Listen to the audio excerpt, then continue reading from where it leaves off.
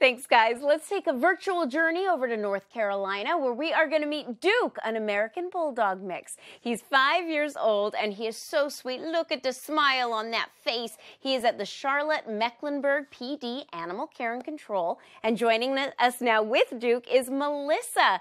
Oh, my God, look at him. He's 80 pounds of love, huh? He absolutely is 80 pounds of lap dog. He's a big boy. I love him. Tell us all about his personality, because I know he'd be great in many different types of homes. He's great. Yeah, absolutely. He has a beautiful, smiling personality, as you can see. He definitely likes to be, he's a people dog. He loves to be with his people, and he meets people so well, and he becomes your friend right away. We also know that he loves other dogs as well and is very well behaved around other dogs. And just a sunshine personality. I can't say any more.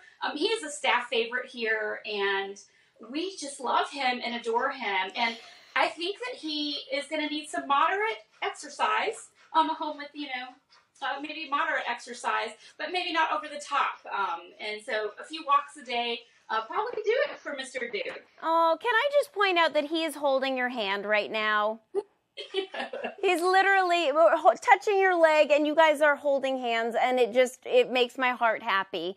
Thank you for keeping him in your care until he finds his adoption ever after. As you said, he seems like he is just such a bright and sunny personality, and that smile, I'm sure, is reaching out to somebody watching. So please, please go onto their website for more information about Duke. It's animals.cmpd.org. You can fill out an application and see all the other animals in their care. And there are so many wonderful dogs and cats waiting for you right now. So foster, give one an adoption ever after, donate your time, or volunteer. You just never know who you might fall in love with.